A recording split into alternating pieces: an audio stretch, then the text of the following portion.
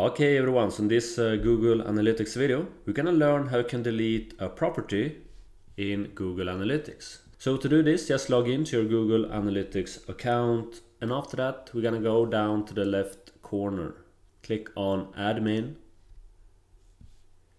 and under property we're gonna click on the drop down menu and select the one we want to delete. I want to select this one. And after that, we're just gonna go to property settings. Click on that. And now go and click on this one, move to trash in the top right corner. So move property to trash. You're about to move this property to trash can, where it will be scheduled for deletion. All right. Are you sure you want to proceed? Just click on move to trash. Like so, and now if you click on this drop-down menu, we can see that we have this strike through on this property. That means it's scheduled for deletion. It will be deleted within 30 days.